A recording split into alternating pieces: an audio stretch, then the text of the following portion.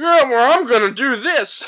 Hi, that was me being unnamed man number one. In my most recent film, it didn't happen because it wasn't a film and I'm making this up. So please put me in your real film that I don't have to make up and make characters for. I can also write. I can also lose weight. And I can also not get plastic surgery to change how ugly I am. So please hire me, and I will not cut my hair for you. Because I am stubborn. And I also like to have an appearance where I'm comfortable with myself. So I prefer not to cut my hair. If you really want to get into it, we can just get into it. But I mean, maybe if the role's really good, and I'm like, wow, this character is like me, and I can feel him, then it's